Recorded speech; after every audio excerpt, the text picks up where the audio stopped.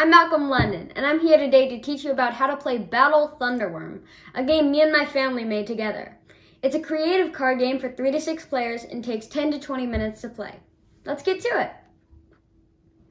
The box has 2 decks of cards, problem cards and word cards. Let's take a look at the problem cards first.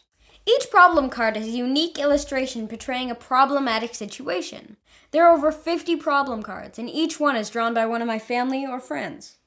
Some of my family members are amazing artists, and you can instantly tell what the picture is supposed to be. Some of the pictures, on the other hand, may not be immediately obvious. And that's okay, and I'll show you why in a minute. But first, let me show you the word cards.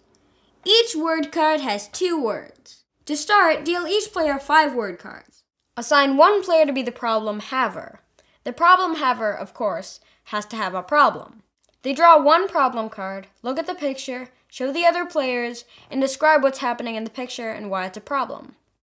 If the problem haver can't tell what's happening in the picture, they should make up a story anyway. So the problem here is that this squid has inadvertently picked up my brother, and he is flying away to Spain. Great. And I don't want him to go to Spain. The other players then have to choose 2 word cards from among their cards and make up a solution for the problem. They then explain why their idea is the best.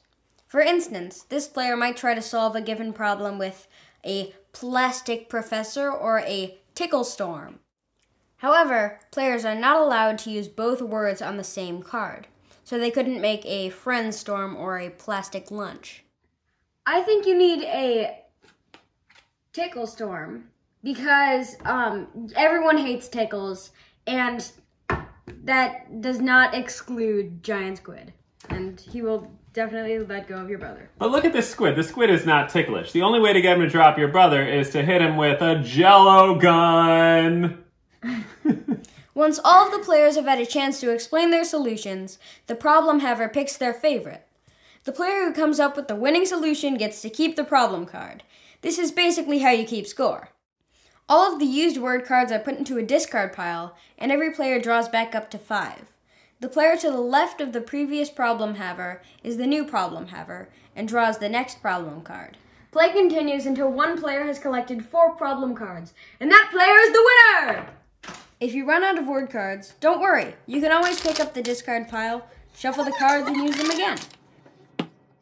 But this is also a great time to talk about the expansion set, Battle Thunder Words. This pretty little box comes with almost 100 new word cards to keep the game fresh and funny. It also adds 10 special action cards into the mix to make gameplay even more exciting. They have great names like Can of Worms, Worms of Endearment, or Wormel Detonator.